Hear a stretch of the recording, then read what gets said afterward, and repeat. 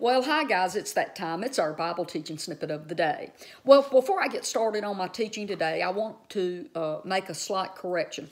Yesterday, when I was talking about that, I had been studying diet, and my first teaching that I did on March 7/19 was on 9/20 of 18. Well, within a month, because I'd already been studying this for a few months, okay, maybe 3 to 6 months, Holy Spirit had been showing me the reason people are so sick and they can't get well is because they are still consuming the thing that was making them sick, okay? So look, if I'm eating something that's making me sick, I can get healed for a little while, that supernatural move of God. But if I don't stop putting in my body what got me sick to begin with, now I'm right back at the pool of Bethesda where Jesus tells the man, oh, I see you're healthy now. Go and stop doing what you were doing unless you end up worse than you were before you were healed. Okay. So when we keep putting the wrong things in our body is going to get sick again. And God taught me that, okay? So within that little short time of September the 20th of 2018, within 1 month of all of this revelation that God had been teaching me came together. I quit eating animal meat, the meat itself. And I became a vegetarian in October 2018. And then in the video, what I said is in December of 2019, I said I became a vegetarian, and I was already a vegetarian. I was a vegetarian in October 2018. I became a vegan, which is a plant-based only, in December 2019. Now, vegan basically means you don't take in any animal products at all, whether it's meat, of any animal, anything that's living and breathing. I like the way the guy says it in the video. If it has a mama and a daddy and it's got eyeballs and it breathes and it eats and poops, I don't eat it, okay? And so, no, and you don't take in any eggs, cheese, or milk, any byproducts from any animals. That's what the word vegan means, okay? So, and I want to make sure I say this, okay? If I could go back, I would jump straight into going solely plant-based, vegan, and not do vegetarian. And here's the reason. Meat causes long-term, slow decline in health. Your organs, okay, your heart, your stomach, that's why people are diabetics, all that long-term intake of meat, all of the hardening of the arteries, things like that. That is long-term meat eating. Here's the thing about the milk, eggs, and cheese, okay, including eggs, by the way. That causes more of an immediate problem in our health, such as digestive issues, diarrhea, or even lack of being able to go to the bathroom. Crohn's, all kinds of things that go on. Those are caused more through the intake of the byproducts, milk, eggs, and cheese. Can I give you a quick example? This makes so much more sense to me on this side of understanding what God's good and perfect will is for mankind was stated in Genesis 1:29, okay? You go through McDonald's and you order a breakfast sandwich. Watch what happens. You want like a bacon, egg, and cheese biscuit or whatever. You've got a dead animal, bacon, you've got an egg, and you've got cheese, okay? And then sometimes even the bread has milk in it, okay? So we're getting all of those animal products in one sandwich, and you ain't getting any fruit, which is what your body needs, okay?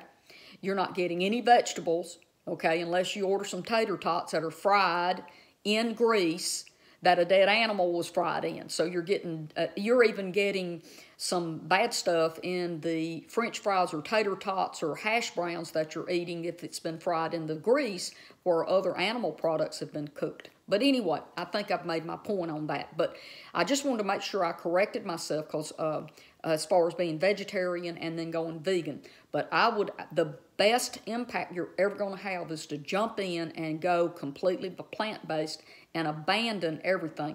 A guy was writing me and he said it's kind of like smoking. You know, you don't want to cut back. You want to just stop, right? Who wants to cut back being an alcoholic? They want to just completely stop, right? Same thing applies here. So now let me, today what I've laid out is yesterday, as I closed my video, I made a closing statement, and I want to pick up on that and talk about what I meant by that last statement. I said God wants every believer to walk in divine health, to walk in and live in divine health. Now, I'm not saying that God doesn't want every human being to be healthy and well, because He does. But why does He want believers of all people in the earth, for us, to walk in divine health? And I'm going to talk about that today. Let's go back to Jesus is the way, the truth, and the life. He also said that He was the light of the world. And then He tells us that we are the light of the world. Remember, I got salt and light. We are the salt and the light of the world. We're representing Him here in the earth. Okay, so now we are supposed to be the living examples to the world of what it looks like to be in a different kingdom. We've translated out of the kingdom of darkness into the kingdom of light. And people should be able to look at us and see what's different about us, okay? We aren't supposed to be like the world, following the world and the ways of the world. We are supposed to be set apart and different. And I do not, and this is going to hurt some feelings today, but I do not see the church in America overall looking and acting and living being different than the rest of the world in a lot of different ways. And we're not an example to the world, okay? And I wrote some more notes, so I'm going to keep going here, okay? I talked about us living from healing to healing instead of walking in divine health. And here's the thing. It seems to me that the church is following the way of the world. We are just as sick. We have just as many medications. We're just as challenged to control our weight and our appetite and be a healthy weight for our size and our age as the rest of the world. See, the world does not see us as being different or separate. When we get sick, we have to go to the doctor. When we get cancer treatments, we have open heart surgery. What if we were actually living according to Genesis 1:29, and it was rare? Like, I love Andrew Womack's statement. He'll say, it's rare as hen's teeth. Did you know, what if it was rare as hen's teeth that a Christian actually was sick with a disease like heart disease or cancer, or that they were diabetics, or that they were overweight? What if the world could look at us as believers and go, man, what's different about those people? That's what I'm talking about. What if we were the ones that showed the world what it looked like to live out and walk in the kingdom of light, the kingdom of knowledge, the kingdom of showing them the way to living a full, abundant life now, right here in the nasty now and now. And I've always talked about this, how that we are sons and daughters of God, and we're supposed to be walking in the kingdom of God right here, right now, in the nasty now and now. And see, that's still just as true as when I started doing Facebook teachings 4 years ago. My understanding is a lot deeper now, because now I understand that Jesus didn't come to set us free from the law and all of the junk that they were permitted to do under the law. He came to fulfill the law and set it aside so we could go back to Genesis 1, being seen where in the condition and position that God created us to be, sons and daughters, seen as sinless through the Father, through Jesus, right? But here's the thing. He also, he was the undoing of Adam as far as sin and all of that, but he's also the undoing of all fallen thinking as far as anything that has to do with the kingdom of darkness and the fall. I want to take you, let me see if I've got some more notes here. This is so important that we talk about this, because, see, right now, we have believed religious lies that we've been taught, But what if we went back to living the way that God created us to live in Genesis 1:29, and I'm going to read it to you right now. This is in the Expanded Bible. It says, "And God said, Look, I have given you all the plants that have grain for seed on the face of the earth, and all the trees whose fruits have seed in them. They will be food for you." Did you know that God did not create us to eat animals? His best perfect will for all of human beings is for us to eat fruits and vegetables. He created us. I love to put it like this, and I told this to my friend Ralph on a comment yesterday.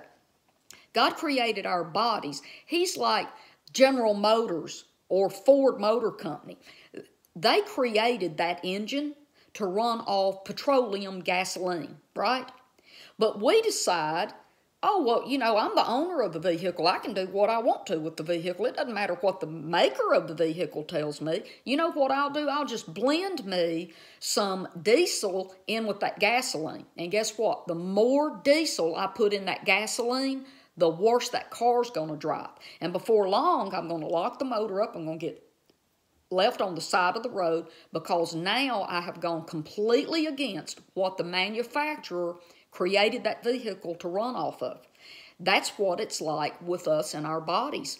We are blending things into, and actually it's worse than that. We're not even blending our fruits and vegetables and adding a little bit of other stuff to it. Oh no, we have totally flipped it over, and now what we're doing is eating right the opposite of what God created our bodies to operate, the maximum best use of our bodies and what it needs to have the energy and the health that we need. Instead, we've taken the fruits and vegetables and pushed them aside, and it's rare that we have any fruits and vegetables really, right? And now we're just putting junk in our bodies that doesn't belong there. And that, my friends, is why we as Christians aren't any different from the rest of the United States of America population. We're just as sick. We're just as overweight. We're on just as many medications. And they do not see us as being set apart or any different, because we're really not, are we? And that's what I'm proposing to you. What if we've just been misled over the years? Because I'm going to say it again in this video. For the first 400 years, Christians were taught to be vegetarians. And back then, there wasn't a lot of cheese, eggs, and milk running around either, okay? So vegetarian meant basically eating fruits and vegetables. Most of the church leaders for 400 years after Jesus ate fruits and vegetables, not dead animals. And they wouldn't let people be part of the congregation unless they were vegetarians, okay? And y'all can go and check that out. Guys, I've spent getting up here close to 2 years now studying these things. But here's what I want to talk about a little bit now, okay? You know, what if instead of us, and I brought this up yesterday about us going from healing to healing and sickness to sickness, and we got to pray and beg God to heal us or find that person that's got that faith to get us healed. What if, just what if we would go back to Genesis 1:29 and put in our bodies what our Creator built our bodies, and we practice preventative, where we could walk in divine health and not need a miracle. We don't need to go to a doctor. We don't need insulin. We don't need heart pills or blood pressure medicines. What if we live preventively so we don't get sick, right? Walked in divine health, instead of living like the world and us consuming all of these animals and animal byproducts where we're in a reactive state of, oh, I got to go on a diet to lose 20 pounds. Oh, I got to go to the doctor because I got high blood pressure, or all of that. What if the answer has always been right here in front of us in Genesis, and we just have not been taught the truth? That when God says something, He means it. And He is not double-minded that He would change His mind. No, He told us what He wanted us to eat from the beginning.